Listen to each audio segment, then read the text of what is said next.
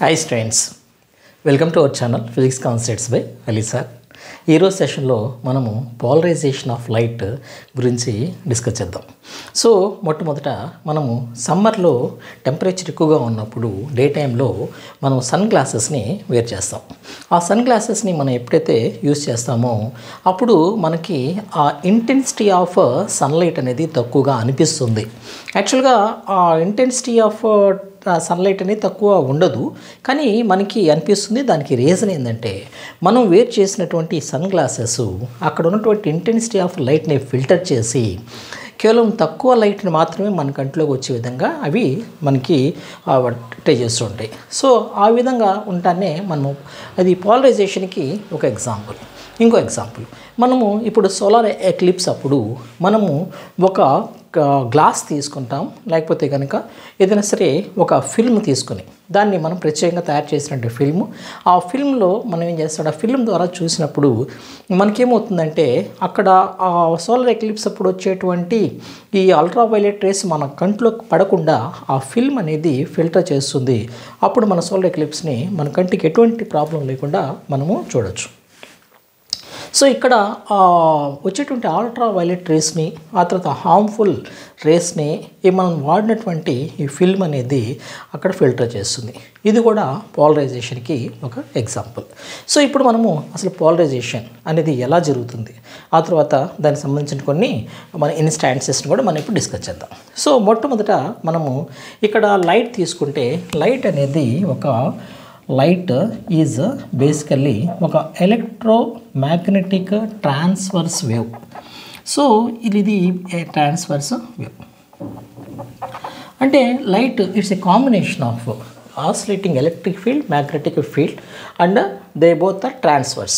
అంటే transverse wave అంటే మనకి ఎలా వస్తుంది అంటే కనుక మనము ఈ విధంగా తీసుకుంటే లైట్లో మనకి రేస్ అనేవి ఇక్కడ మనకి రేస్ అనేది ఈ విధంగా మనము ఇట్లా తీసుకుంటే ఇదేమో ఆసిలేటింగ్ ఎలక్ట్రిక్ ఫీల్డ్, ఆ తర్వాత ఇదేమో మళ్ళీ ఇది కూడా ఆసిలేటింగ్ ఎలక్ట్రిక్ ఫీల్డ్, ఆ తర్వాత ఇక్కడ మళ్ళీ మనకి దీంతో పాటుగా మనకి ఏముంటుంది, ఆసిలేటింగ్ మ్యాగ్నెటిక్ ఫీల్డ్ కూడా ఉంటుంది. సో ఇక్కడ మ్యాగ్నెటిక్ ఫీల్డ్. సో ఇక్కడ సన్ రేస్ అనేవి it's a combination of oscillating electric field as well as magnetic field. ఇది ఎలా ఉంటుంది, ఈ డైరెక్షన్లో ఇది ట్రావెల్ చేస్తూ ఉంటుంది. మనం అబ్జర్వ్ చేస్తే ఇక్కడ ఈ ఎలక్ట్రిక్ ఫీల్డ్, మ్యాగ్నెటిక్ ఫీల్డ్ మూడు కూడా ఒకదానికి ఒకటి పర్పెండిక్యులర్గా ఉంటాయి. సో ఇప్పుడు మనము ఈ రేస్ని మనము ఇంకా ఈ విధంగా రాసుకోవచ్చు. ఇక్కడ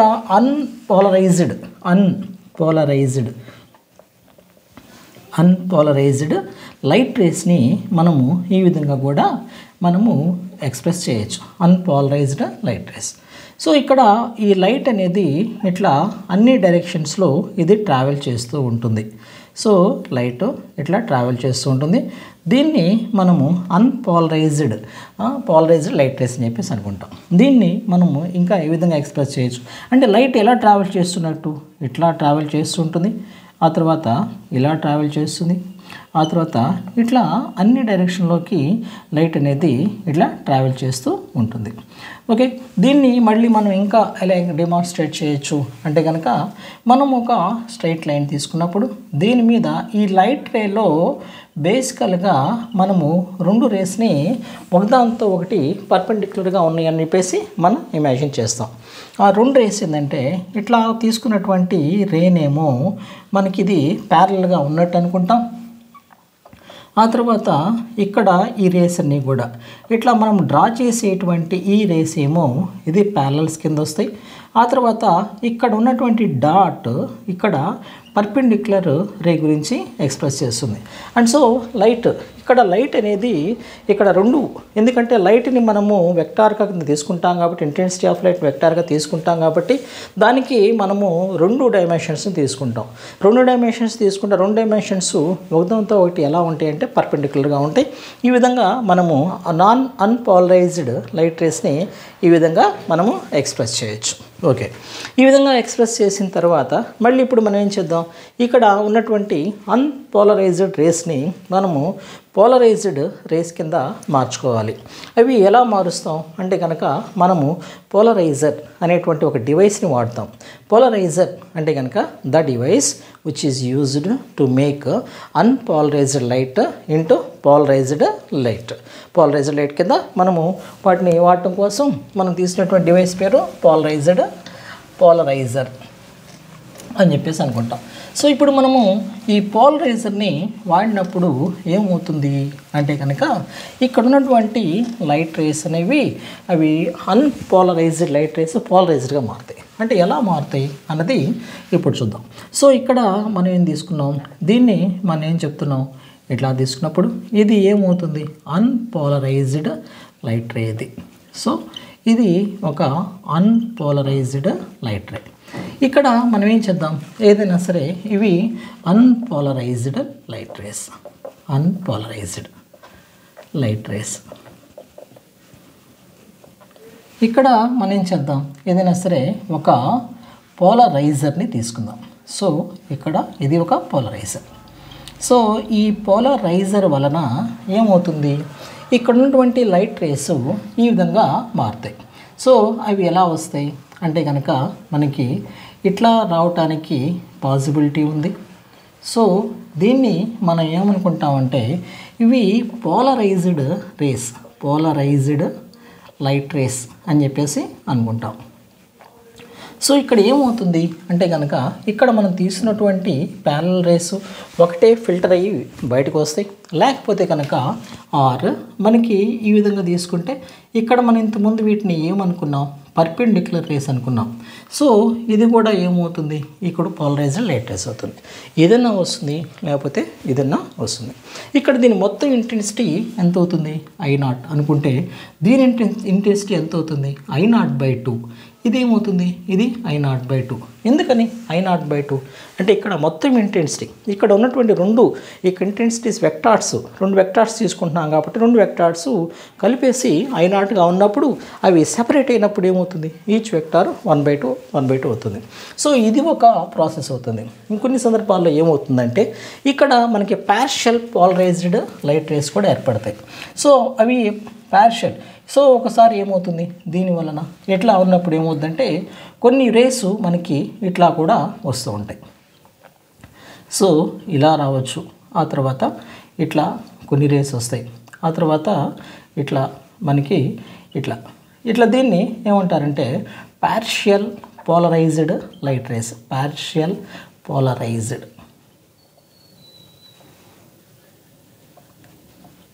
లైట్ రేస్ని ఈ విధంగా వస్తాయి. లేకపోతే వీటినే మనం ఇంకా ఎలా తీసుకోవచ్చు అంటే కనుక ఇట్లా మనకి ఈ రేస్ అనేవి ఈ విధంగా ఉంటాయి. దీంతో పాటుగా మనకి ఏమవుతుందంటే ఈ రేస్ అనేవి ఈ విధంగా వస్తాయి. సో ఈ రెండింటిని మనము పార్షియల్ పోలరైజ్డ్ రేస్ అని చెప్పేసి అనుకుంటాం. అంటే వాటిల్లో పూర్తిగా పోలరైజేషన్ అనేది జరగదు, కొంతవరకే జరుగుతుంది. సో ఇట్లా మనకి ఈ విధంగా ఈ light race unpolarised race polarised రేస్గా మారటాన్ని మనము పోలరైజేషన్ అని చెప్పేసి అనుకుంటాం. సో ఇప్పుడు పోలరైజేషన్ డెఫినేషన్ ఏం తీసుకోవచ్చు, the process of just changing the unpolarized rays into polarized rays with the help of polarizer is called as a polarization. లేకపోతే ఇంకా మన సైంటిఫిక్ డెఫినేషన్ తీసుకుంటే the process of aligning the light race in a proper direction with a divisor with any device is called as a polarization. The process of aligning the light rays in a particular direction, that also we can call it as a polarization. So ఈ polarisation మనం ఈ విధంగా discuss చేసిన తర్వాత దీంట్లో మేజర్గా మనం discuss చేసేటువంటివి రెండు లాస్ ఉంటాయి. సో దాంట్లో మొట్టమొదటిది మాలస్ లా, చాలా ఇంపార్టెంట్ ఈ రెండు మనకి. సో ఈ రెండు ఎగ్జాంపుల్స్ని మనము ఇక్కడ, so the first one is what is the law we are using, the first one is Malus లా, లేకపోతే లా ఆఫ్ మాలస్ ఏదైనా అనుకోవచ్చు. సో దీంట్లో మనకి మాలస్ లా మనకి ఒక డిమాన్స్ట్రేషన్ ద్వారా చూద్దాం. సో దీంట్లో మొట్టమొదటి ఏం చేద్దామంటే ఎక్కడైనా సరే ఒక అన్పోలరైజ్డ్ రేస్ తీసుకుందాం. సో ఇక్కడ ఇవి అన్పోలరైజ్డ్ రేస్,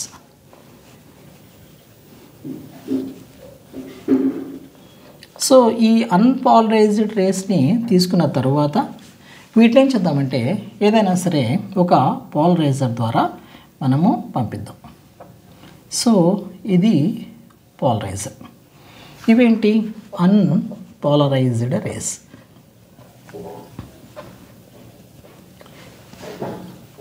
ఇది పోలరైజర్.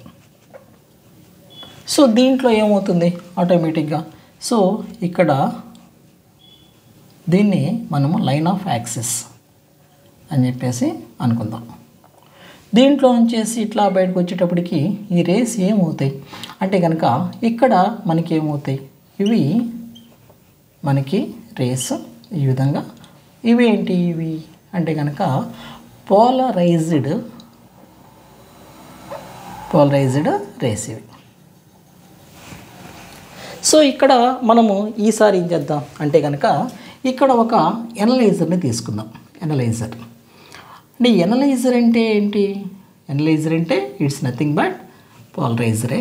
దానికి రెండోసారి వాడతాం, అందువల్ల దాన్ని మనం ఏమనుకుంటామంటే, సో దాన్ని మనము తీసుకుందాం. సో ఇది ఎనలైజర్ అని చెప్పేసి మనం అనుకుంటాం, ఎనలైజర్. సో దీని గుండా లైట్ రేస్ ఇట్లా వెళ్ళిపోయినప్పుడు మళ్ళీ ఏమవుతుంది, ఇక్కడ నుంచి వచ్చి దీనికి ఇంటెన్సిటీ I0 అనుకోండి, ఇక్కడికి వచ్చినప్పటికల్లా ఇంటెన్సిటీ ఏమవుతుంది I0/2 అవుతుంది. ఇంతకుముందు మనం డిస్కస్ చేస్తాం. ఆ తర్వాత మళ్ళీ ఇక్కడ నుంచి వచ్చి ఇక్కడ దాకా వచ్చినప్పుడు వీటిలో ఉన్నటువంటి రేస్ మళ్ళీ ఎలా వస్తాయి, ఇలా వస్తాయి, ఈ విధంగా వస్తాయి. సో ఇవి కూడా మళ్ళీ పోలరైజ్డ్ రేసే, ఇవి కూడా పోలరైజ్డ్, వీటిని కూడా మనము పోలరైజ్డ్ రేస్ చెప్పేసి అనుకుంటాం. మరి దీని ఇంటెన్సిటీ ఎంత ఉంటుంది అంటే కనుక ఇక్కడ I0/2 cos స్క్వేర్ తీటా అవుతుంది. ఇక్కడ తీటా అంటే ఏమవుతుంది, ఇక్కడ మళ్ళీ మనము అనలైజర్ని తీసుకుంటే ఇక్కడ మనకి అనలైజర్ని మనం అబ్జర్వ్ చేస్తే ఇక్కడ ఏమవుతుంది, అనలైజర్ అనేది మనకి ఈ విధంగా వస్తుంది. యాక్చువల్గా దాన్ని మనం ఈ విధంగా తీసుకున్నప్పుడు ఈ బేస్ లైన్లో తీసుకున్నప్పుడు ఇక్కడ ఇది చేసినటువంటి యాంగిల్ ఇక్కడ యాక్చువల్గా ఇది ఇట్లా వస్తుంది, కానీ మనం అనలైజర్ని తీసుకున్నప్పుడు ఇక్కడ మనకి ఈ అనలైజరు ఇక్కడ ఉన్నటువంటి ఈ బేస్ లైన్తో ఎంత యాంగిల్ చేస్తుందో తీసుకుంటే ఆ యాంగిల్ని మనం అనుకుంటామంటే ఇక్కడ తీటా కింద తీసుకుంటాం. సో ఇక్కడ మళ్ళీ మొత్తాన్ని కనుక మనం అనలైజ్ చేస్తే అప్పుడు ఏమవుతుంది, ఇక్కడ మళ్ళీ దీనికి సింపుల్గా మనం ఎలా తీసుకోవచ్చు దీన్ని, I is directly proportional to cos square theta. So ఇక్కడ తీటా రెండు మనం అనుకుంటామంటే మనము ఇక్కడ పోలరైజేషన్ యాంగిల్, లేకపోతే కనుక ఈ యాంగిల్ని మనం ఇక్కడ తీసుకుంటాం. I అంటే కనుక ఇంటెన్సిటీ. ఈ ఇంటెన్సిటీ అనేది దేనికి డైరెక్ట్ ప్రాపోర్షనల్గా ఉంటుంది అంటే కనుక అక్కడ cosine square of the cosine, that is the square of the cosine of that angle of polarization కి ద ఇంటెన్సిటీ అనేది డైరెక్ట్ ప్రాపోర్షనల్గా ఉంటుంది. మరి అప్పుడు మనము ఇక్కడ మళ్ళీ మనము దీని యాంప్లిట్యూడ్ తీసుకున్నాం అనుకోండి, amplitude A is equal to ఏమవుతుంది, సో A/√2 అని చెప్పేసి మనం తీసుకుంటాం. అదే ఇక్కడైతే కనుక మళ్ళీ మనకి ఎలా వస్తుంది, A0 is equal to A/√2 cos theta మనకి ఈ విధంగా వస్తుంది. ఇదేమో యాంప్లిట్యూడ్ గురించి, ఇదేమో ఇంటెన్సిటీ గురించి. సో ఇంటెన్సిటీ మనకి అన్పాలరైజ్డ్ నుంచి పోలరైజ్ కింద వస్తుంది, పోలరైజ్డ్ నుంచి పోలరైజ్డ్ రేస్ వస్తాయి. ఆ తర్వాత మళ్ళీ మనము ఇక్కడ మళ్ళీ ఆ అనలైజర్ని తీసుకుంటే అక్కడ మళ్ళీ మనకు వచ్చేటువంటి ఇంటెన్సిటీ బాగా పెరిగిపోతుంది. అప్పుడు దీన్నే ఇట్లా మనకి ఈ విధంగా మనకి ఆ ఇంటెన్సిటీ అనేది ఈ విధంగా వస్తుంది. సో మనం ఇప్పుడు మాలస్ లాకి డెఫినేషన్ చూద్దాం. When light race are passing through the analyser, the intensity of the light rays is directly proportional to the square of the cosine of the angle of polarization is called as Malus Law అని చెప్పేసి మనం తీసుకుంటాం. Okay, ఆ తర్వాత next one is బ్రెస్టర్స్ law. So మనం ఇప్పుడు దీంతో పాటుగా నెక్స్ట్ లాని మనం ఇప్పుడు డిస్కస్ చేద్దాం.